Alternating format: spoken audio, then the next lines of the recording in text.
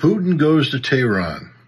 Russian President Vladimir Putin has completed a trip to Tehran where he met with the leaders of Iran, both the president, Mr. Raisi, and the supreme leader, Ali Khamenei, as well as Turkish President Recep Erdogan, who flew in to participate in what essentially is a continuation of what is known as the Astana process. That is a diplomatic forum that has been honchoed by Russia for the past several years in an effort to find a political solution to the ongoing crisis in Syria. This isn't just about trying to make peace in Syria.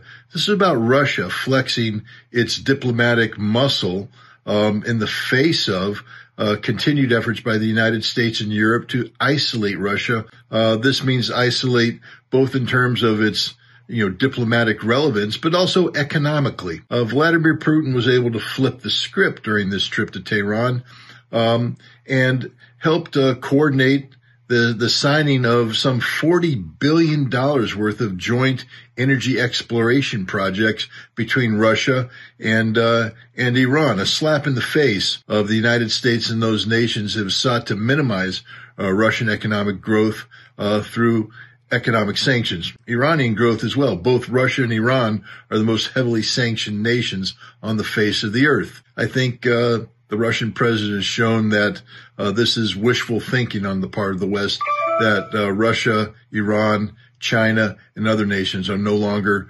playing that game. Vladimir Putin's visit came on the heels of a 4-day visit by U.S. President Biden to Israel and Saudi Arabia, where the American president walked away having gained virtually nothing by meeting with a man, Mohammed bin Sultan, the crown prince of Saudi Arabia, whom Biden had said he would never meet with. He would treat as a pariah. Biden has shown himself to be weak. Vladimir Putin has shown himself to be anything but weak.